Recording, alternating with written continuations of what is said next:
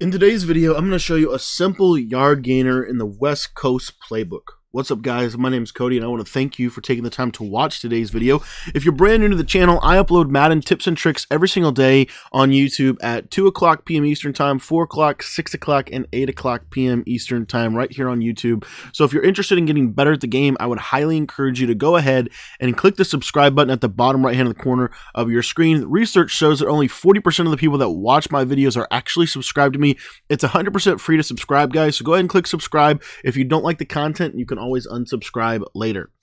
Alright, guys, so what I wanted to do today is I wanted to break down this far tight slot, and I wanted to talk a little bit about some of the passing from this, because a lot of people would say that you run bunch or you run trips tight end for the heavy passing that you are able to accomplish. And what I want to show you today is how effective these little two-back sets can be at passing the ball at a very, very high level against some of the meta-style defenses that you're going to face.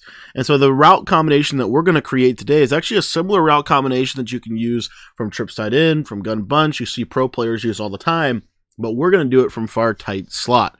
Now, defensive adjustments, what we're going to do is we're going to go with kind of a common defensive setup here, with the flats are going to be on 5, the curl flats are going to be on 20, and then most people put these hooks on 5 yards, but we'll just leave them on default for right now. And we're going to work out of the nickel 3-3-5. This is one of the most popular defenses in Madden 21 right now. A lot of people are using this. I actually have a full defensive ebook on the nickel 3-3-5 wide. If you want to pick it up in the description, it's my 46 defensive ebook. It actually goes over more formations than just the nickel 3-3-5 wide as well. But what we're going to do is we're going to work out of a couple of different coverages. The primary one that you're going to work at, we're going to work out of is some Mabel coverage, some things like that a lot of people are going to use.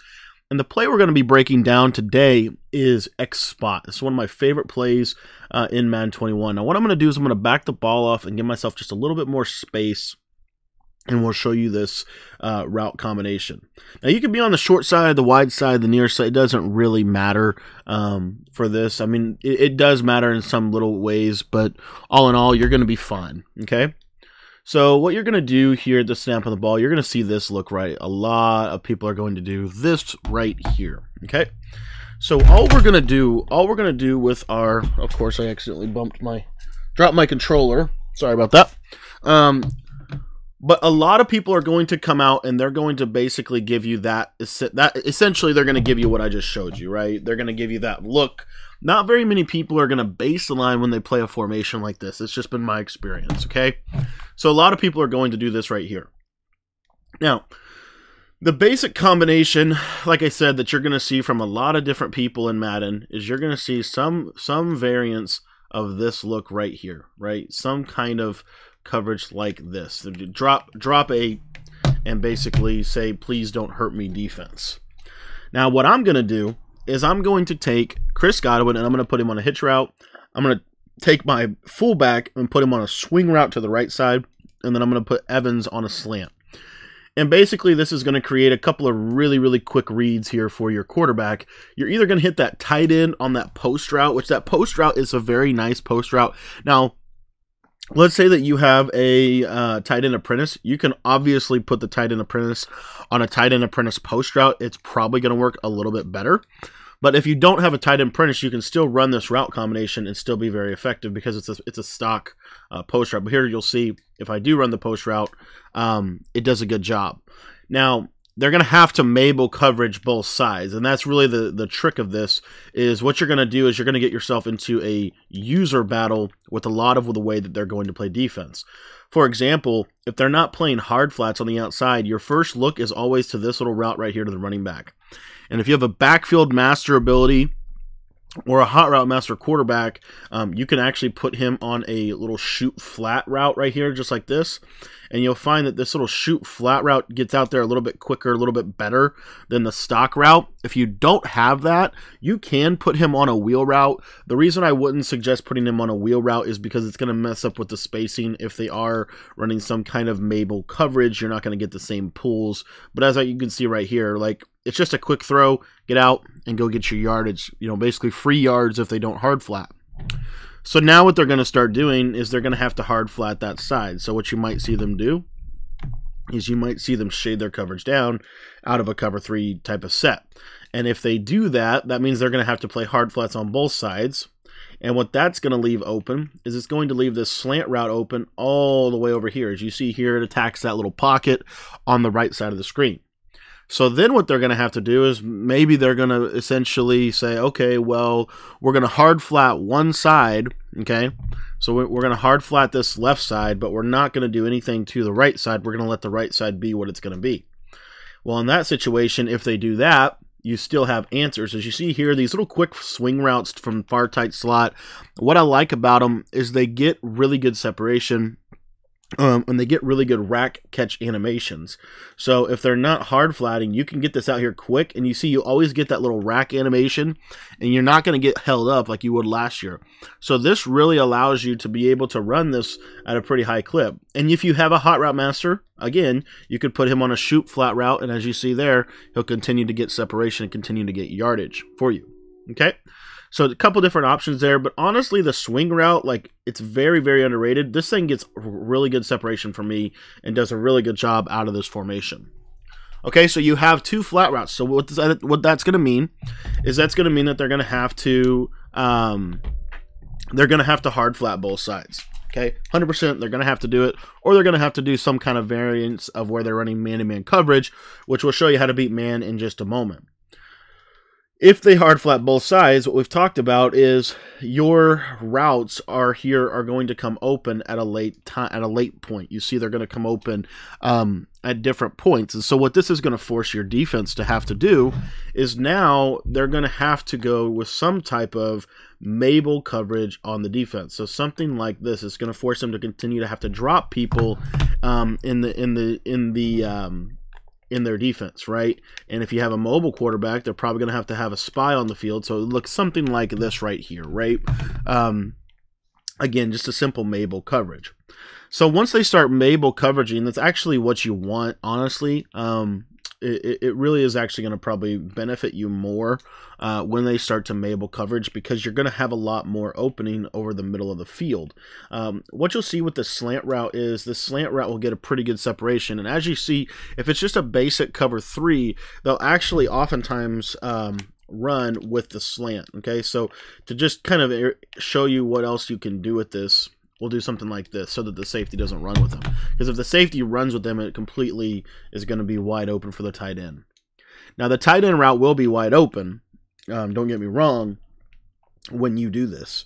So you should have both the slant and the tight end route open at some point. So if you see them drift out, now you're going to work this middle of the field. As you see right there, that tight end route's going to come open. Oftentimes, they're going to user the tight end. This has just been my experience. They're going to try to user the tight end, and then they're going to try to come back down on the underneath route. And what this is going to allow you to do is basically, prevent that, because the beauty of this is they can't, if their curl flats are backed off at 20 yards, they're backed off at 20 yards on both sides. They can't have one play 10 yards and one play 20. It doesn't work like that this year. So they have to kind of pick and choose, what they're going to do. So by having this little hitch route right here, this route is kind of your check down read. And you'll see that you can actually, you see how I can get this route to Mike, and that was a bad example right there, but I can get this route to Mike Evans open pretty much almost 100% of the time if they're doing some type of Mabel coverage. Okay, I want you to hear me say Mabel coverage, because that's the key word to this. They have to be Mabel coverage. So you see something like this right here, and then maybe something like this. Like, this is a very popular defense that you could see. You could see something like this right here from 3-3-5 wide. And again, the idea is I want to show you this Mabel coverage beater here on this motion slant. Basically, what you're going to do is you're going to low ball it. And as you can see there, it's going to get open against Mabel coverage on the sideline, because that curl flat is backed off at 20 yards. Now what I do is I want to show you like basically like default zone coverage. What if they don't Mabel coverage, right? What's going to happen then? So let's go over that really quickly. And we will go to man coverage as well, and I'm going to show you man coverage first, just so that I can show you that this is 100% consistent against man coverage as well. And again, this is kind of my base pass play from this. This is my play that I really like to go to when I'm just trying to move the ball. I'm just trying to get some yardage, honestly. So this is man coverage, and I just want to show you really quickly. First and foremost, one of the things you're going to notice is that this formation is kind of tough to defend against man. You're going to get a lot of that right there. And if you take your back, if you do something like this right here, I'll show you out of X spot. This is a way to kind of turn this into a man beater, even if it's not really a man beater. One of the things you'll notice is this guy right here, Godwin, is never going to get pressed because he really can't get pressed, right? So you'll see he's going to run free, and you can actually, still get this ball out. Let me show you man coverage there. It was actually a zone, but let me show you this. Let me show you this really quickly. So this is man bump, right? Man bump. And the beauty of this formation is you can kind of play in some motion battles, but if you have this basic front right here, oftentimes you can get that ball out to the tailback there. Unfortunately, I'm not able to do it in this front, but a lot of times you actually will be able to do that to the twin side. Now, if you're not able to do that, that's fine. You're just going to continue to work through your progressions, and you continue to use these motion snaps. And what you'll notice is if you use motion snaps here, you see they do have man coverage on the tailback. So the tailbacks are essentially eliminated with this coverage because the man coverage is going to do a fairly decent job. Now, if you wheel this back in the backfield, sometimes it will actually cause a man switch. I'll show you real quick. Yep, right there. And it's kind of a tight throw. It does take a little bit of time to learn this throw, and that's why I would say, that's why I would say I would almost recommend that what you do is throw him on a swing route as opposed to a wheel route, just based on what I've been seeing from a defense like nickel 3-5 wide, where a lot of people are going to want to run some type of man coverage. This is going to be very effective. So, let's say you do something like this, but you put him on a swing route, not a wheel route, right? See, now it's going to get him out there a little bit more, and so the corner can't undercut that flat route as much as he could. Now, if you have Hot Route Master, and let's say they're running the cover one defense on you. If you have Hot Route Master, you could do something like this right here, and see he's still going to get out there pretty nicely. Now, this little shoot flat does a pretty good job.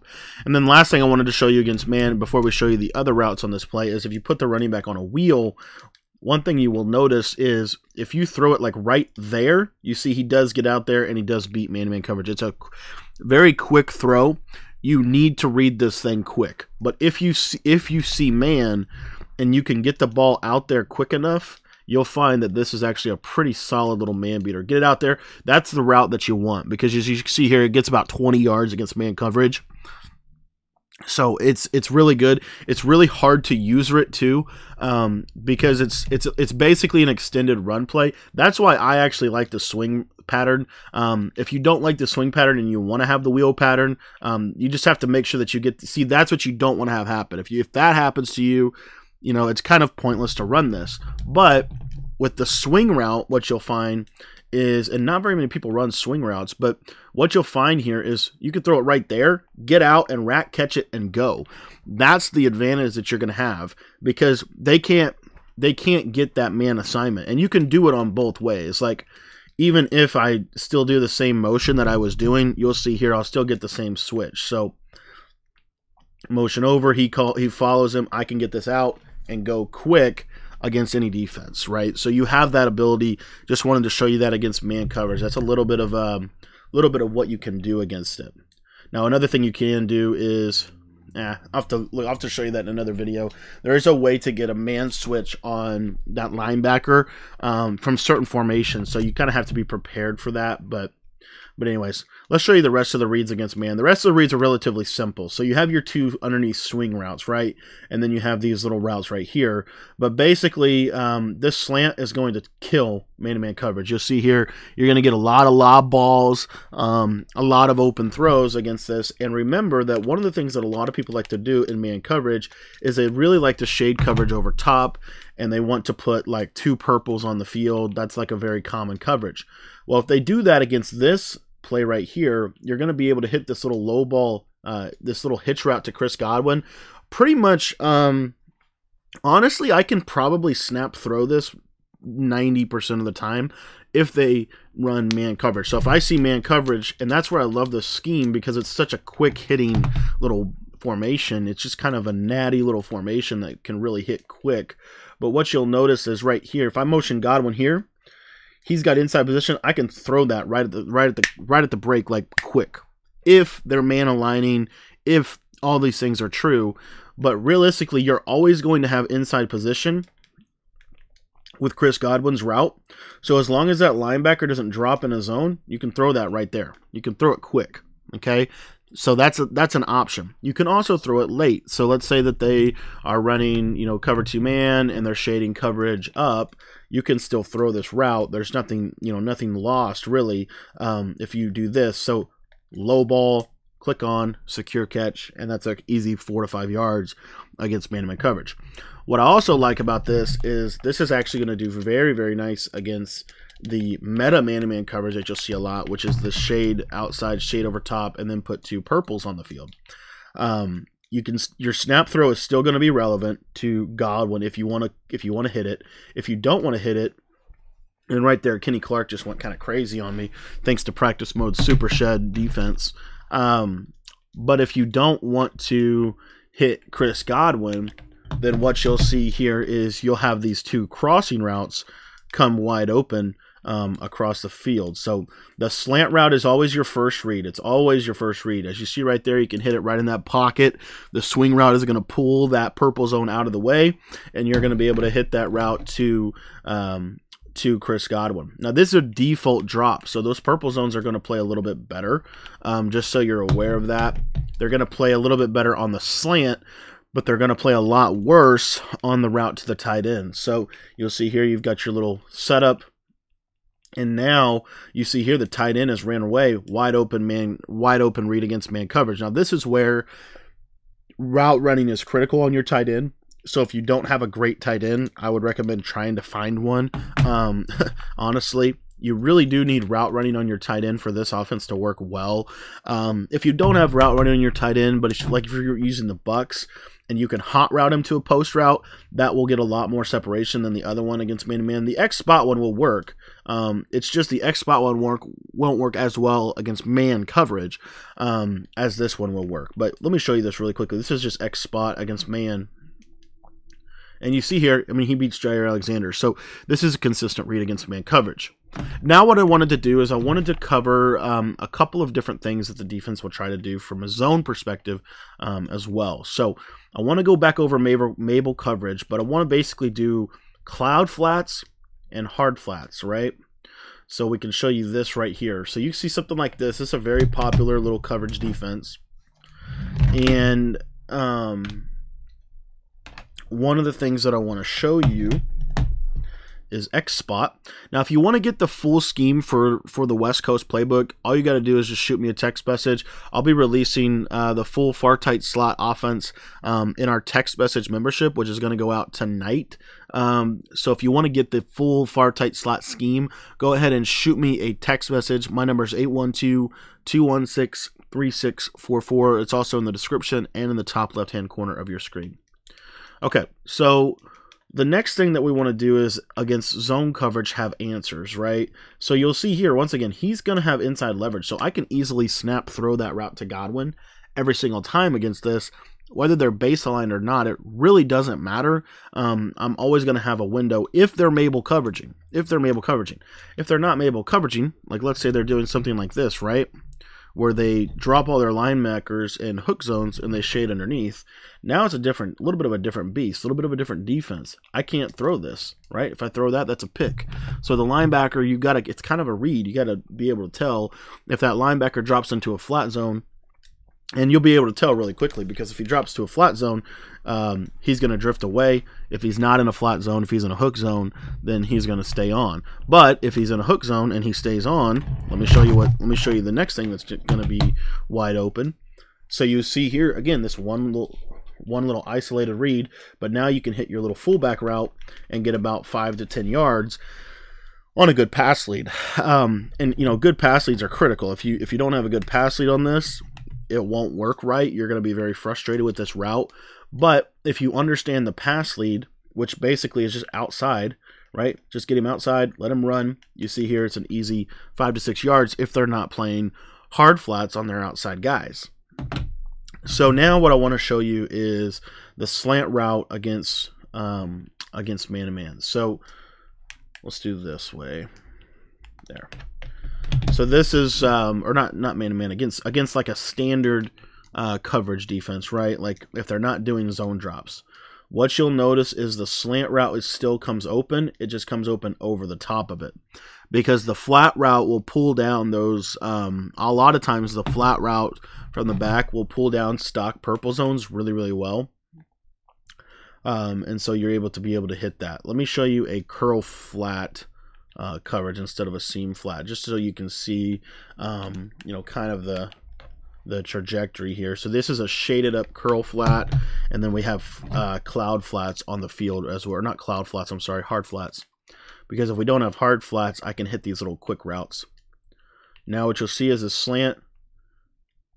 See how he kind of sits back on it? But then what happens is on the sideline, this thing kind of goes a little wonky. And the other thing is the the curl flat zones will oftentimes shoot out a lot more. So they're not going to be in the middle of the field. So you're going to have a window to throw this ball, which is basically going to be like right in the middle of the field here. So you look quick to your backs, nothing open, and then basically you've got that route right there. Because by now, that curl flat is going to play curl to flat. Well, there's technically no curl over there until the slant comes. So he's not going to drift back to the slant until the slant is fully in his area. And so that's where you're able to hit that against that zone. The beauty of this offense, honestly, is the simplicity of it, in my opinion, and the ability to just attack the defense in a variety of ways from different plays. This is one of my favorite plays in the game. But what you'll notice now is if they're in default alignment, then where they're really going to struggle is with this route to the tight end. You'll see there it's a consistent low ball, wide open pass on X spot. If you have a tight end apprentice and you put him on a post route, you'll see it's even better.